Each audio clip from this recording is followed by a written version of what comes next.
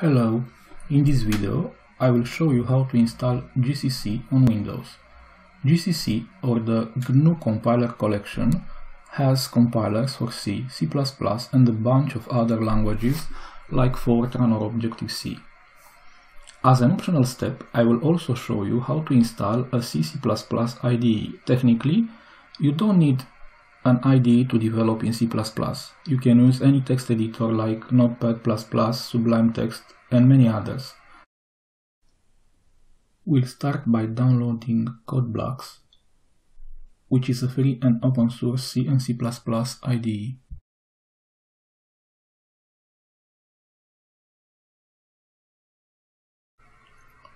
Go to the download section, select download the binary release, and make sure to choose the first download option, which contains only the IDE. It is important that you download the IDE-only installer, because the last three installers, for example, will come with an outdated version of GCC, and we don't want to install that.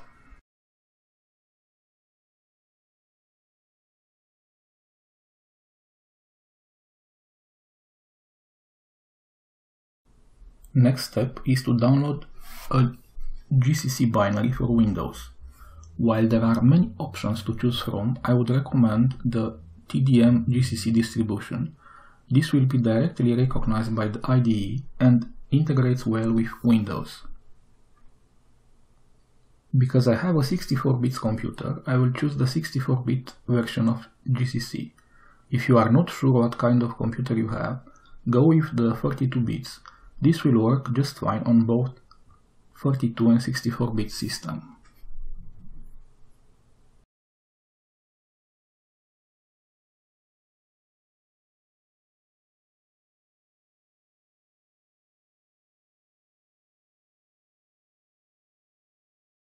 Now that the downloads are finished, we'll start with the GCC installer. The order in which we install the compiler and the IDE is important. Installing GCC first will allow the IDE to immediately recognize that our system has a C++ compiler installed. Otherwise, you will need to set up the compiler location in the IDE manually, which is a rather tedious process.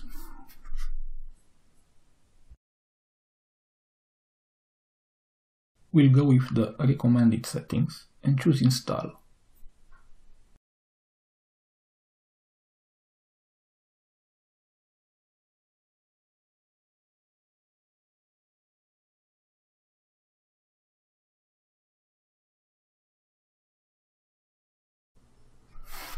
GCC should be now installed on your computer.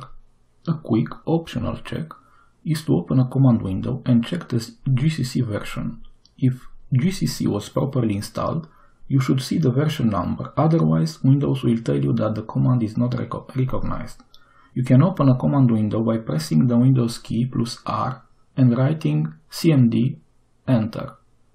Other way to open a command window is to press the Shift key and right-click on your desktop and select Open Command Window here.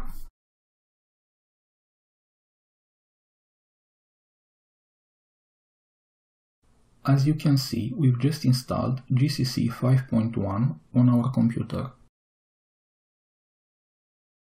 Now we'll install the CodeBlocks IDE.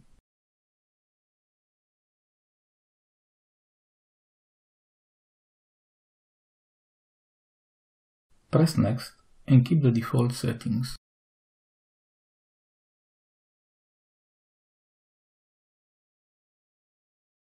Once the installer is done, choose Yes when asked if you want to run CodeBlocks now. This will ensure that CodeBlocks will correctly detect and pick the GCC we've installed earlier.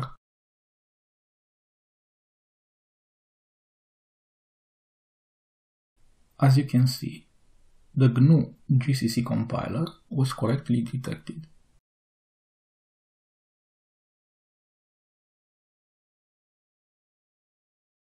Okay, now that everything is in place, let's see how hard or easy it is to use CodeBlocks with C or C++ programming.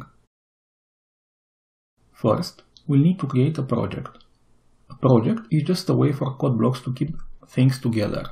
like our source files, informations about the libraries we need, where to save the executables, and so on. From our point of view, a project is just a folder on our hard drive. We can create a new project from the File menu, or simply by choosing Create a new project from the Start Here page. As you can see, CodeBlocks has a lot of predefined project templates. For the purpose of this video, we'll use a console application. Use the drop-down menu to select a console application project and select console application again. Here, we can choose between a C or a C++ project. Let's try the default C++ project.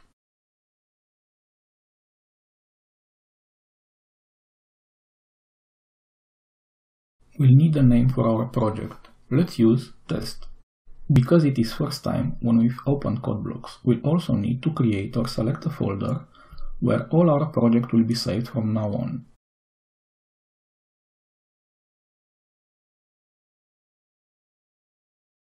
I will choose to create a new folder on my C drive named dev, in which CodeBlocks will save all my project. Feel free to use a different name or location if you wish.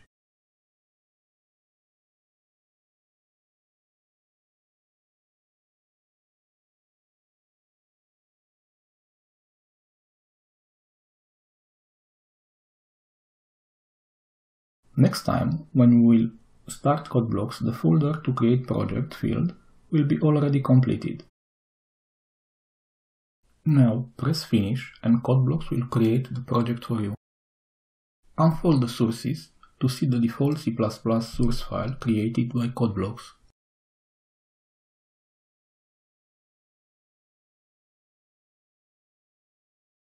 We can compile and run the code by pressing the Build and Run green arrow from the menu. Be careful that there are two green arrows in there. The larger one is useful when you want to run an already compiled project. Every time you modify something in the source code, you will need to press Build and Run. Otherwise, CodeBlock will use the previously compiled executable. Now, let's write some dummy code and see if our changes are correctly compiled by CodeBlocks.